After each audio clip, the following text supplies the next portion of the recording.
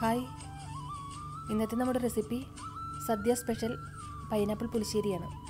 നല്ല ടേസ്റ്റി ആയിട്ടുള്ളൊരു കറിയാണിത്. അപ്പോൾ നമുക്കിത് എങ്ങനെയാണ് ഉണ്ടാക്കിയെടുക്കുന്നത് നോക്കാം. വീഡിയോ കണ്ടിട്ട് നിങ്ങൾക്ക് ഇഷ്ടമായെങ്കിൽ ലൈക്ക് ചെയ്യാനും ഷെയർ ചെയ്യാനും സബ്സ്ക്രൈബ് ചെയ്യാനും മറക്കരുത് കേട്ടോ.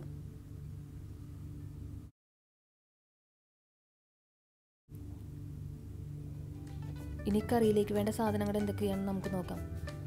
അതിനുവേണ്ടി ഒരു 3 പീസ് പൈനാപ്പിൾ ഞാൻ എടുത്തിട്ടുണ്ട്. അതുപോലെ തന്നെ ഒരു സവാള, 2 അല്ലി വെളുത്തുള്ളി, ഒരു ചെറിയ കഷ്ണം ഇഞ്ചി, 2 പച്ചമുളക്, 1 ടീസ്പൂൺ കടുക്, 1 ടീസ്പൂൺ കാശ്മീരി ചില്ലി, 1 ടീസ്പൂൺ മഞ്ഞൾപ്പൊടി, 1/2 ടീസ്പൂൺ ജീരകം, കുറച്ച് കറിവേപ്പില, 2-3 വറ്റൽമുളക്, 1/2 കപ്പ് തേങ്ങ, 1/2 ലിറ്റർ നല്ല പുളിയുള്ള തൈര്.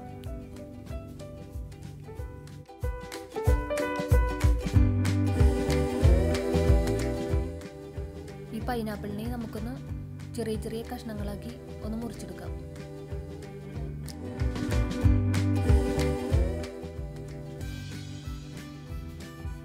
പൈനാപ്പിൾ മുഴുവനും ഇതുപോലെ തിന്നായിട്ടുള്ള കഷ്ണങ്ങളായിട്ടാണ് ഞാനിവിടെ നുറുക്കിയെടുത്തിരിക്കുന്നത്.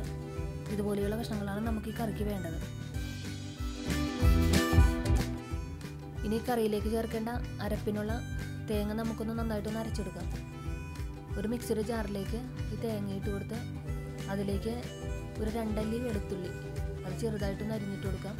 പിന്നെ ഒരു 1/4 ടീസ്പൂൺ ജീരകം അതുകൂടിയിട്ട് ഈ തേങ്ങ നന്നായിട്ട് ഒരു പേസ്റ്റ് പരുവത്തിൽ നമുക്കിതൊന്ന് അരച്ചെടുത്ത് കൊണ്ടുവരാം. ഇനി നമുക്ക് ഈ കറി എങ്ങനെയാണ് റെഡിയാക്കി എടുക്കുന്നത് നോക്കാം. അതിനുവേണ്ടി ഞാനിവിടെ ഒരു മൺചട്ടിയാണ് എടുത്തിരിക്കുന്നത്. മൺചട്ടിയിലേക്ക് ഒരു 2 ടേബിൾ സ്പൂൺ വെളിച്ചെണ്ണ ഒഴിച്ചു കൊടുക്കാം. ഇനി വെളിച്ചെണ്ണ ചൂടായി വരുമ്പോൾ അതിലേക്ക് നമുക്ക് ഒരു 1/4 ടീസ്പൂൺ ഉലുവയിട്ട് അതൊന്ന് പൊട്ടിച്ചെടുക്കാം.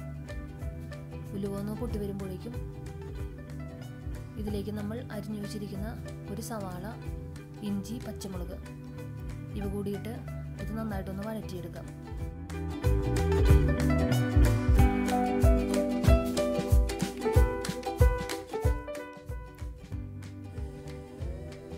സവാളയും ഇഞ്ചിയും പച്ചമുളകും എല്ലാം ഇപ്പോൾ നന്നായിട്ട് വാടിയിട്ടുണ്ട്.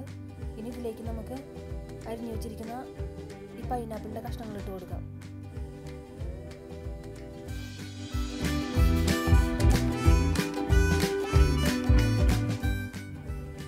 ഇനി ഒരു ലോ ഫ്ലെയിമിലിട്ട് ഒരു 5 മിനിറ്റ് നമുക്കിതൊന്ന് വാട്ടിയെടുക്കാം. ഈ എണ്ണയിൽ കിടന്ന് ഇതൊന്ന് വാടി വരണം.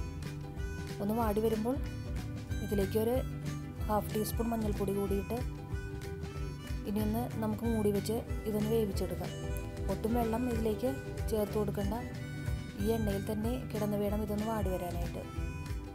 അപ്പോൾ നമുക്കിതൊന്ന് മൂടി വെച്ച് വേവിച്ചെടുക്കാം.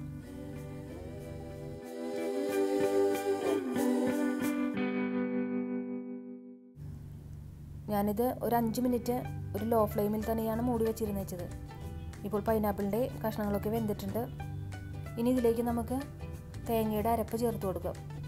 ഇത് നന്നായിട്ട് പേസ്റ്റ് പോലെ അരച്ചെടുത്തിട്ടുണ്ട്. ഇനി ഇത് നമുക്ക് ഈ പൈനാപ്പിളിൻ്റെ കൂട്ടിലേക്ക് ചേർത്ത് കൊടുക്കാം.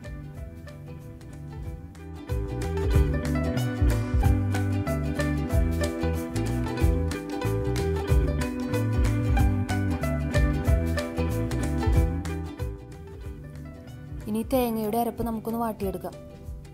ആ തേങ്ങയുടെ ആ പച്ചമണം മാറുന്നത് വരെ നമുക്കൊന്ന് ഒരു ലോ ഫ്ലെയിമിലിട്ട് ഇതൊന്ന് വാട്ടിയെടുക്കാം.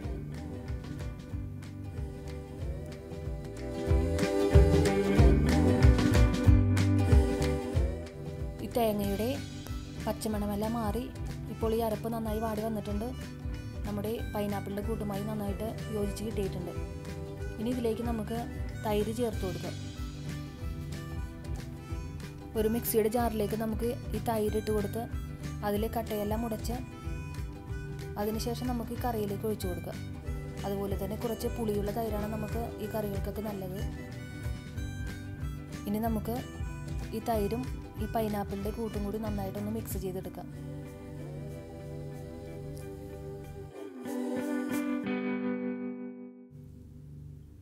ഇതൊരു കട്ടിപ്പരുവത്തിലാണ് ഇപ്പോൾ ഇരിക്കുന്നത്.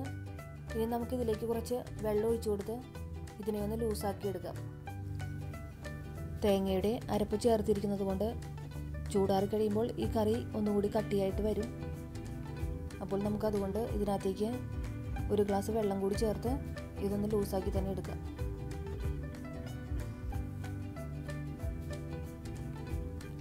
ഇനി കറിയിലേക്ക് ആവശ്യമായ ഉപ്പ് നമുക്ക് ചേർത്ത് കൊടുത്ത് ഇത് നന്നായി ഇളക്കിയതിന് ശേഷം ഈ കറിയെ ഒന്ന് ചൂടാക്കി എടുക്കാം. ഒരിക്കലും ഈ കറി തിളപ്പിച്ചെടുക്കരുത്, ഒന്ന് ചൂടായാൽ മതിയാകും. ഒന്ന് ആവി വരുമ്പോൾ തന്നെ നമുക്ക് ഈ കറി ഓഫ് ചെയ്യാം. ഇപ്പോൾ നമ്മുടെ കറി ഒന്ന് ചൂടായി തുടങ്ങിയിട്ടുണ്ട്.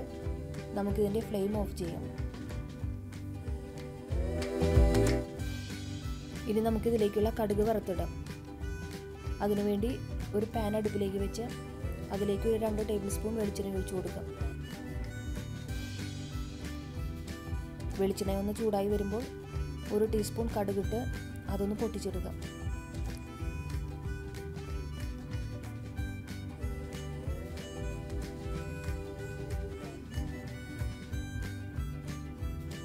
കടുക് ഇവിടെ നന്നായി പൊട്ടിയിട്ടുണ്ട്. ഇനി ഇതിലേക്ക് നമുക്ക് 2-3 വറ്റൽമുളകും കുറച്ച് കറിവേപ്പിലയും കൂടി ഇട്ട് അതൊന്ന് വഴറ്റിയെടുക്കാം. അതിനുശേഷം നമുക്കിതിൻ്റെ ഫ്ലെയിം ഓഫ് ചെയ്യാം. ഇതിൻ്റെ ഫ്ലെയിം ഓഫ് ചെയ്തതിന് ശേഷം ഇതിലേക്ക് നമുക്ക് ഒരു 1/2 ടീസ്പൂൺ മഞ്ഞൾപ്പൊടിയും 1 ടീസ്പൂൺ കാശ്മീരി ചില്ലിയും കൂടി ഇട്ട് കൊടുത്ത് ഇതൊന്ന് ഇളക്കിയിടുക. അതിനുശേഷം നമുക്ക് ഇതിനെ നമ്മുടെ കറിയിലേക്ക് ഒഴിച്ചു കൊടുക്കാം.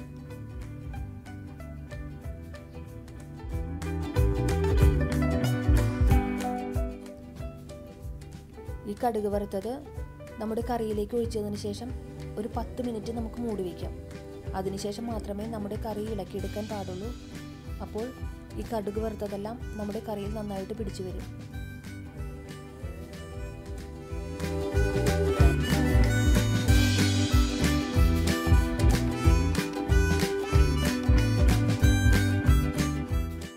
ഈ കടുക് വറുത്തത് നമ്മുടെ കറിയിലേക്ക് ഒഴിച്ചിട്ട് ഇപ്പോൾ 10 മിനിറ്റ് കഴിഞ്ഞിട്ടുണ്ട്. ഇനി നമുക്കിതൊന്ന് നന്നായിട്ടൊന്ന് മിക്സ് ചെയ്തെടുക്കാം. ഇപ്പോൾ നമ്മുടെ പൈനാപ്പിൾ മോരുകറി ഇവിടെ റെഡി ആയിട്ടുണ്ട്. ഇത് നമുക്ക് ചൂടാറിയതിന് ശേഷം ഉപയോഗിക്കാം.